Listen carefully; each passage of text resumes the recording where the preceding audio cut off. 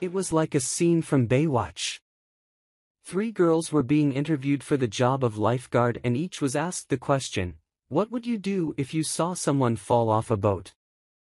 The first said she would race immediately into the water and swim out to rescue them. The second said she would radio for a medical team to be waiting and then swim out to rescue them. The third said she would get one of the other lifeguards to go out while she waited on shore for help. Now which girl got the job? Why? The one with big tits, of course. Please like and subscribe to my channel and press the bell icon to get new video updates.